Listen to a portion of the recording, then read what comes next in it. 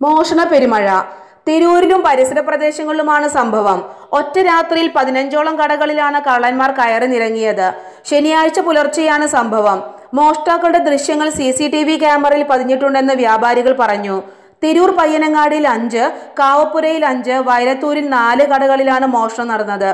കാറിലെത്തിയ 3-അംഗ സംഘം പൂട്ടുപൊളിച്ച് കടയ്ക്കകത്ത് കയറി പണവും സാധനങ്ങളും എടുത്തിറങ്ങുന്ന ദൃശ്യം ലഭിച്ചിട്ടുണ്ട്.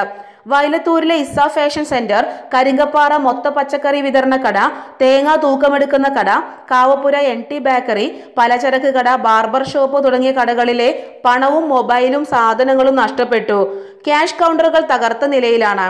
കാവപ്പുര പള്ളിയുടെ ക്യാമറയിലും മോഷ്ടാക്കളുടെ ദൃശ്യമുണ്ട്. തിരൂർ, താനൂർ, കൽപ്പകഞ്ചേരി സ്റ്റേഷനുകളിലെ പോലീസ് എത്തി പരിശോധിച്ച് തെളിവുകൾ ശേഖരിച്ചു. രാത്രിയും പകലും വാഹനങ്ങൾ കടന്നുപോകുന്ന സ്ഥലങ്ങളിൽ തെരുവിളക്കിന്റെ പ്രകാശത്തിലാണ് കള്ളന്മാർ പൂട്ടും ഷട്ടറും തകർത്തത്. ഇത് ആശങ്കയ്ക്കിടയാക്കി. മോഷ്ടാക്കളെ എത്രയും പെട്ടെന്ന് പിടികൂടണമെന്നും അങ്ങാടിയിൽ രാത്രികാല പരിശോധന കർശനമാക്കണമെന്നും വ്യാപാരികൾ ആവശ്യപ്പെട്ടു. News desk, Tirur live.